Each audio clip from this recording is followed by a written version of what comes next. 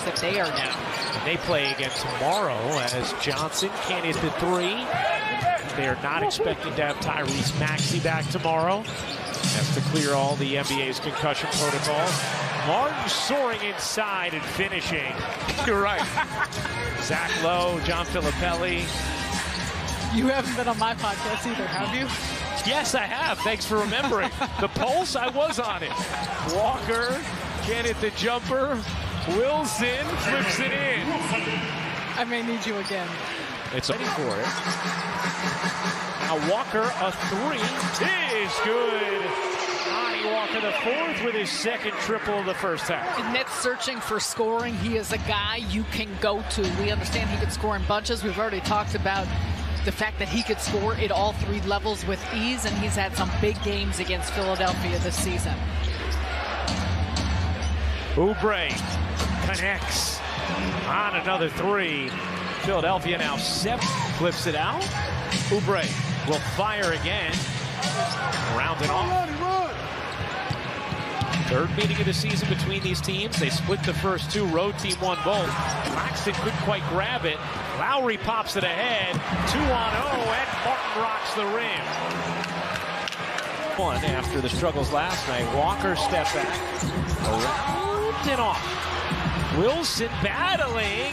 Dennis Smith Jr. after it. The Nets win it. Nets have numbers. Claxton dips inside and throws it down.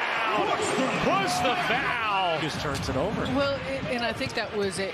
You saw that in Philadelphia, despite the fact that Joel Embiid was hurt, making those moves and bringing in heels. We are still in on this, and this is still the direction we expect and hope to head as you're looking at the postseason.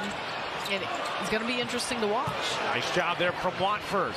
Here's Walker, pass behind him, gathers, and hits.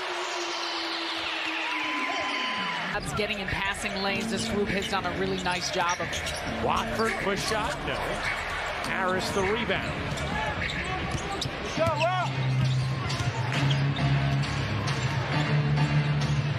Here's Harris. Oh, just sheds Watford and then sticks the jumper. Take this one.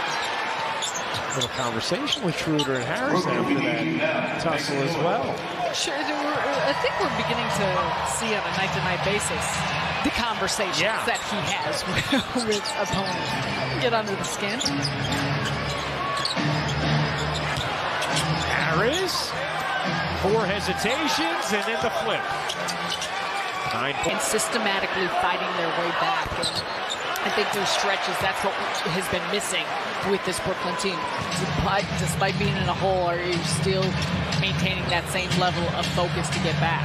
Schroeder connects on the three, executing the 2-for-1 as well. Corner three, shot clock turned off, final possession here of this first half.